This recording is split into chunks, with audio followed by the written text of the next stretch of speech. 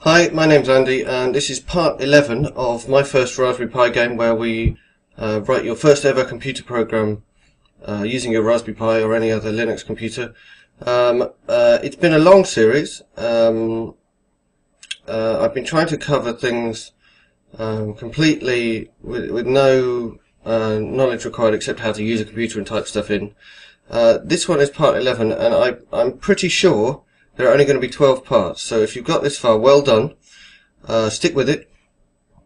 We're going to do something that we need to do this week, and then next week we're going to make it into more of a game rather than just a sort of one round of a game. And hopefully we'll be finished. We'll have a proper game that you can play and show your friends. Okay, so do check out the blog post that you can find on artificialworlds.net. It's got everything I'm going to say today written on there in a way that might be easy to understand. It's also got my version that you can click through to and compare against what you've got.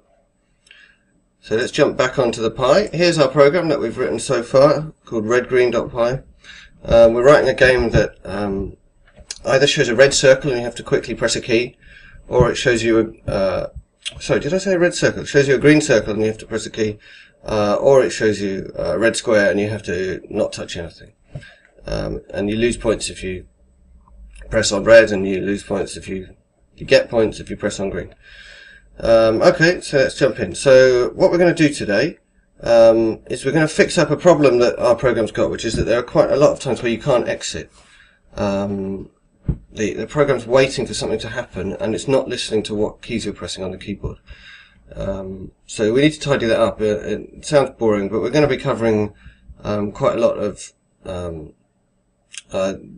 things that you need to do when you're writing code that hopefully will help you learn for your next project you're going to do. You're going to need to do similar things. So, first thing we're going to do is, instead of only listening to one type of quit event, that is, there's only one way of getting out of the program, which is closing the window in the top right.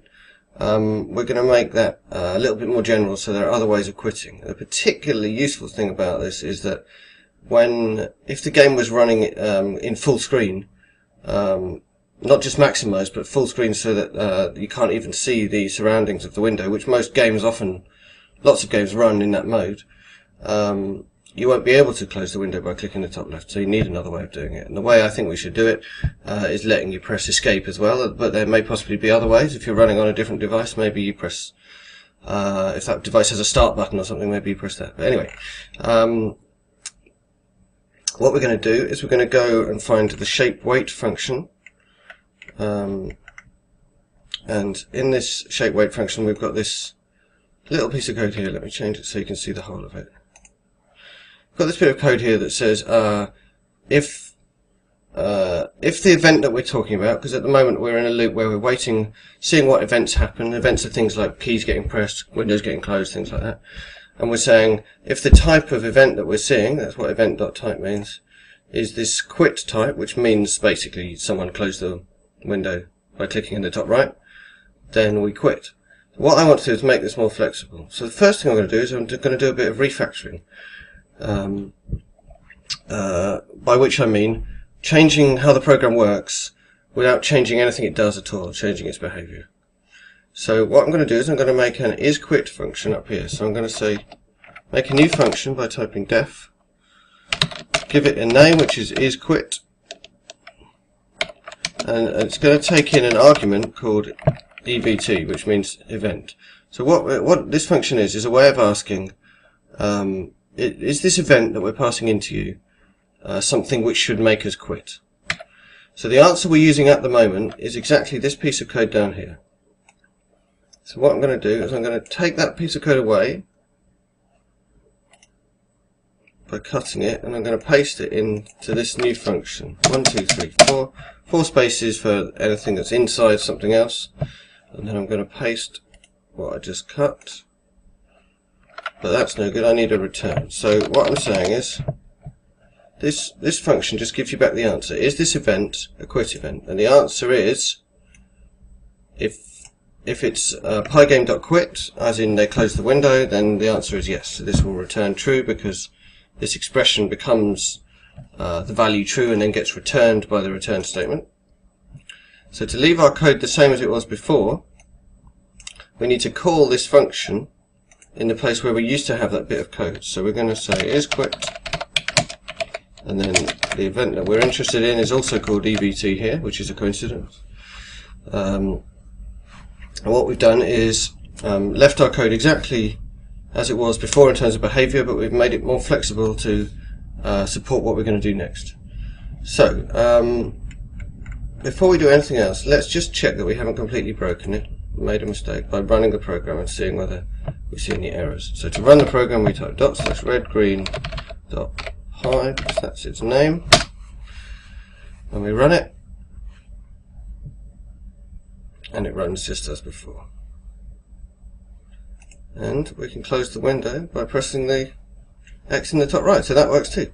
Okay, so the next thing we're going to do is we're going to make this function cleverer, which is the reason behind everything we're doing here.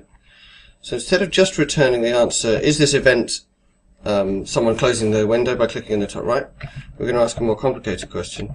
That question is going to take a few lines. It's one logical line of code, so it's one piece of logic, but on the screen here it's going to take several lines. So the best way in Python to let Python know not to stop looking and keep on looking at this line is to make an open bracket, put your stuff on the next line or wherever you want it, and then when you've finished, put a close bracket at the end. So far, again, I haven't changed the program at all, I've just added some brackets, but now I'm really going to change it. And what I'm going to say is, I want either this thing, which is closing the window because you clicked in the top right, or something else. And the other thing I want, I'm going to line it up like this because it just makes me happy. The other possibility I want is that you press the escape key, which is in the top left. On most keyboards it says ESC on it. It just seems a reasonable way to quit. Lots of programs let you press escape to quit. So what we want to know is not just the type of the event, because it will be a key press, but also which key you pressed. So there's two things we need to say, and they both need to be true for us to want to quit. So the first thing is it a key press event? So I'm going to say event.type equals pygame.keydown, but also I'm typing this AND, which means it has to be two things have to be true at the same time for this to come back as true. So the other thing is the key that you pressed has to be pygame.k_escape. So this k_escape is Pygame's way. Pygame has a number in it that represents each key on the keyboard, and they all start with k_ and then the name of the key. So if it was the A key, that would just be k_A, I think. But the escape key has this special name, escape. So what we're saying in this whole expression is there are two reasons why we will say that isQuit returns true, i.e. there's two reasons why we would quit. Either this part is true, which means that they clicked the X in the top right, or, and that's what this or means, or the whole of this is true, and the whole of this means the type of the event was a key press, and that's what AND is doing there, and the key that was pressed is the escape key. So now we should be able to quit out of the game by pressing escape. I think we better try that. So save it again, go back to LX terminal where we're running our program from, press the up arrow and then return to get the same command as last time, run it, and then when we get to the shape weight screen, press escape, and it quits. So it works. Okay, so that was quite simple. That means that we can quit even if we're in full screen mode. So the next bit of politeness that we need is allowing you to quit even at times when at the moment it doesn't work. So for example, when it says ready at the beginning, at the moment you can't quit during that, and we want you to be able to quit. So what we're going to do is we're going to take this shape weight function, which has been useful but is only useful in one context, and we're going to make it into something that is much more useful in a much wider set of contexts. So first thing to do is some refactoring, so we won't change it at all. We're just going to change its name. We're going to change its name. Oh no, we're not. We're going to make another function that's got most of this function in it. So I'm just reading my instructions. So go up to before the start and make a new function called timed wait. And actually timed wait is going to be exactly all the stuff that was in shape wait. Okay, so we're just going to select all of this stuff, cut it, paste it up here. So now timed wait is exactly what shape wait used to be, except I left in the description of shape wait here because that's going to remain true about shape wait. We're going to call timed wait here. Oh no. Excuse me. That's not quite right. We need to return the answer as well. So shape wait returns an answer. If we're going to call timed wait inside there, we need to return the answer from shape wait that comes back from timed wait. So that's why we need to return. And our program should work exactly the way it worked before. I'll just save. We'll have one more go. I won't do this every time, it will take all day, but let's do it this time. So shape wait should be working exactly as it did before. The program seems to be working. So again, we haven't changed anything at all, so why did we do this? Well, the reason why we did it is because we want timed wait to be useful for lots of other things as well. So what we're going to say is instead of just calling timed wait and giving no arguments, we're going to tell timed wait how long we want it to wait for and which events we want it to wait, which events will stop it from waiting. So in the case where we're waiting for the user to press a key, the player to press a key when there's a green or red on the screen, which is what shape wait is for, then the events that we are interested in, we will stop waiting if these things happen. Those things are anything where you press a key, or anything where you press a mouse button. So there's two types of thing that we care about happening. Either the key got pressed or the mouse got clicked. We want to wait for 2 seconds, which is written as 2000 milliseconds, and those are the events we're interested in. So we want to change timed wait. We haven't done it yet, but we're going to change timed wait so that it can take in these two arguments: how long to wait and which things we care about, which events are going to stop us waiting. And I'm just going to add a comment here, because whenever I write a number of milliseconds, I find it confusing. So I always want a comment, which is what this bit is, just a comment written to me, the computer ignores it, just telling me how long I mean when I say 2000. So here, 2 seconds. So what we've done is we've optimistically assumed that timed wait has been changed to work like this, even though it hasn't yet, and now we're going to go up and do that. So let's go back to timed wait, and we're going to make it take 2 arguments. And what we're going to do is we're going to be a bit clever. We're going to name these arguments the same as some variables that were actually already created inside the function. So time to wait used to be a variable that we created inside, but I'm just going to delete that line because now something with the same name, time to wait, is going to be passed in as an argument to the function. And the other argument is going to be event types that cancel. And previously on the next line here is where we created that event types that cancel variable, but now we can delete it because instead of creating it there, we're passing it in as an argument to the function.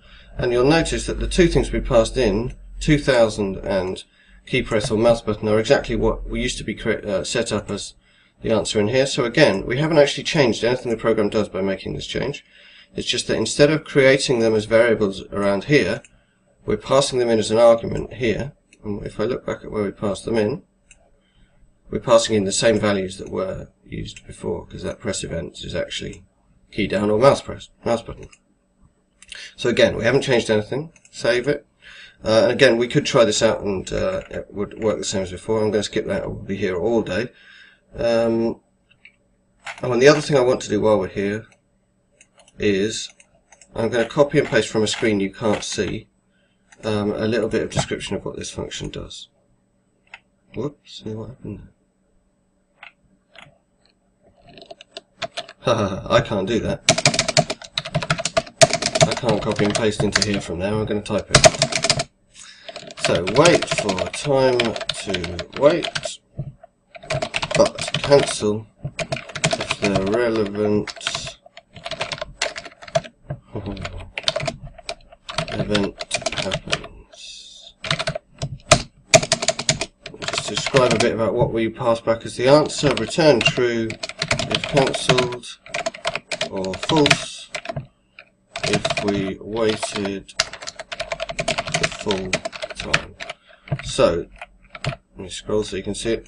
That's just a description of what we're doing, and all it says is wait for this amount of time, cancel if one of these things happens, and return a different answer depending on which one happened. Either you waited the full time or you didn't.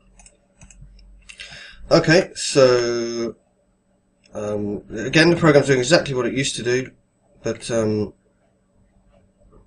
but it's structured in a different way. That means we can reuse this timed wait function for something else, which we will do in a minute.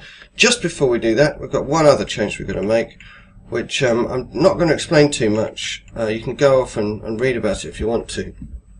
But basically, there's this thing in Python and in quite a lot of languages called exceptions. And basically what that means is if something you didn't expect to happen happens, the program stops running normally. You know, we've been used to the program going down, down, down, down, line by line, jumping back up when you've got a loop or something like that, but just going round and round, moving down line by line. What an exception does is it changes that. If something unexpected happens, the phrase that's used is that an exception gets thrown, and what that means is that the program stops running line by line, and instead it jumps out to somewhere where it's come from a long time ago, and there's some code there which deals with that exception. Or if you don't write code to deal with the exception, you end up with the program finishing and it prints out a message saying there was an exception.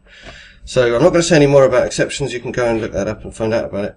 But in order to make this program deal in a reasonable way with exceptions, I need to be polite about the fact that I've set a timer. So if we look at this code here, we set a timer event that's going to fire later, and we tell it when it's going to event and so on, when it's going to fire and so on.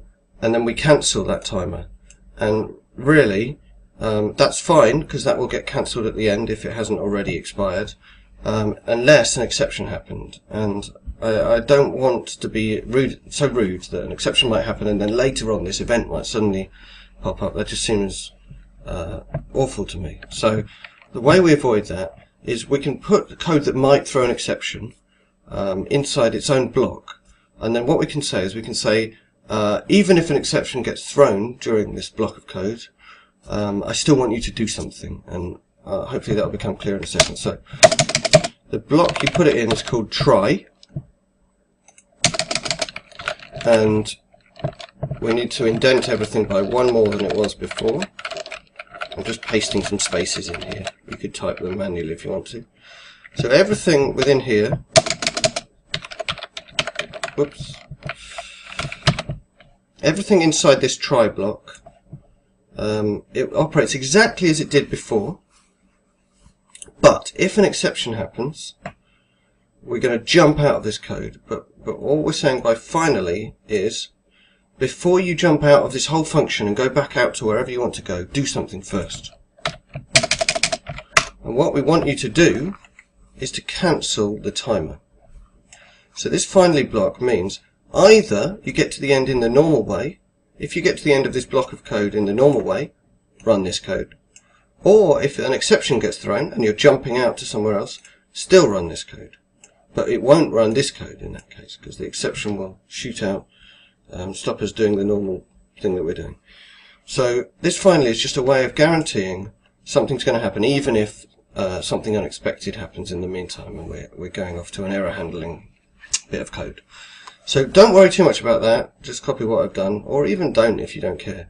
But thinking about what might happen if an exception's been thrown is something that you need to do when you're programming. It's one of the hardest things to do. And trying to give guarantees about it is extremely hard. Okay, so where have we got to? now we're being a bit more polite about what happens when something goes wrong. So let's go and start using our timed wait function in a few other places where we can improve our behavior by using timed wait instead of having our own code. So let's find the function that we just called wait. So just a reminder before we get into this, the whole structure of our program, if we look right at the bottom, the whole structure is we display the screen saying get ready, then we wait for a certain amount of time, display a shape, and then finish. And the shape wait function that we've been looking at is inside shape. So actually before we get into any of that, we've got this wait, which waits for a random amount of time, showing the ready screen, and then the shape gets displayed. So let's have a look at this wait function, because at the moment, you can't quit while that wait is going on. So while the word ready is on the screen, you can't close the window, you can't quit out, and it's very rude. And the reason for that is that we're calling this function called pygame.time.wait, and that no events happen while you're doing that, it just waits. And you'll notice we've even written a comment here saying you can't quit during this, because we knew this was a problem. What we can do is we can fix this problem right now by using our timed wait function. So our timed wait function is all ready to use. So we're going to call it timed wait. We're going to pass in how long we want to wait for, which is precisely time to wait, which is this thing we calculated up here. It's a thing we calculated here, which is a random number. So instead of 2 seconds like we were doing before, the reason why we made this an argument to timed wait is so that we can use it with different times. And the time we're passing in here is this random amount of time. And the other argument we have to give to timed wait is which events do we care about that are going to stop us from waiting. Now, timed wait will always stop if you quit by closing the window or pressing escape, so we don't have to worry about that. That's already in place. What we care about is anything else that you might want to stop for. So in the case we were in before with the shape wait function, we cared about any key presses or mouse buttons. They were going to make us stop. In this case, we don't want anything to make us stop except quitting. So what we do, we want to pass in an empty list of things, a list with no items in it. And in Python, the way you make an empty list is this, bracket, bracket. And then we close the bracket, which matches the beginning of the timed wait. So what we're saying is wait for this amount of time, which is this random number we've calculated, and if any of these events happen, then quit early. So basically, never quit early. We're passing in an empty list. So what that means is we can get rid of line 73 now. Instead of using that time.wait function, we're calling our own function called timed wait. And that behaves better, so we're being more polite. Let's just try that out. So save the program, go back to LX Terminal, run the program, and I'm going to try and immediately quit when the ready screen appears. It used to not let us do that, now it should.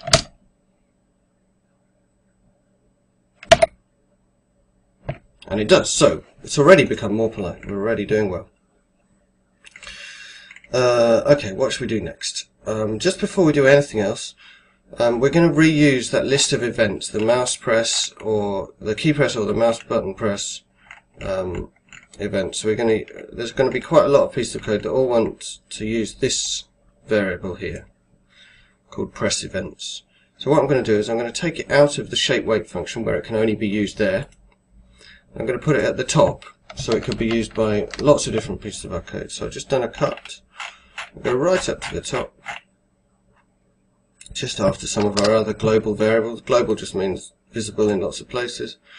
I'm going to put it there. So there's this thing called press events, which is key press or mouse press, and now we can use press events in some other places, which we're going to do. And one of the places we can use it is inside shape wait, where we got it from. So we don't need to change shape wait any more than that. Let's have a look at that. So if we look back at shape wait, hang on, have I missed it?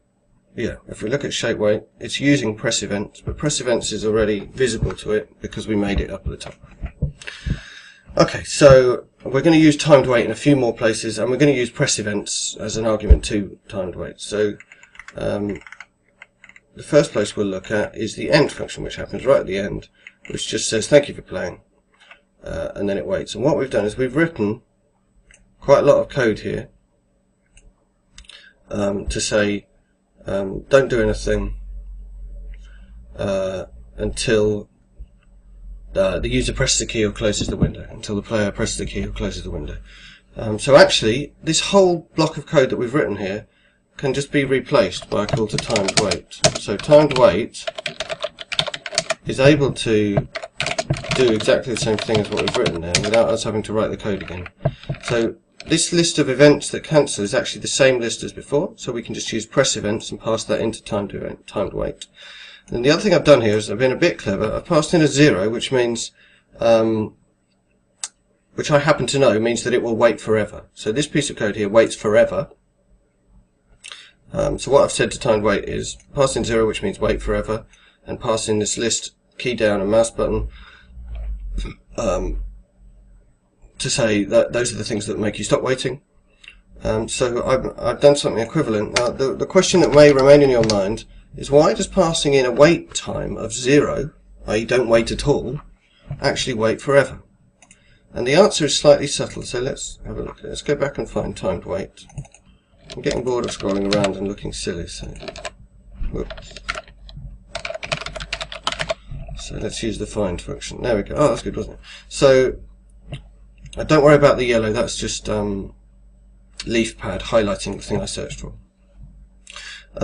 So the reason why, if you pass in a 0 here, saying wait for 0 milliseconds, the reason why that waits forever is a bit subtle. What it is this line here, where we set a timer.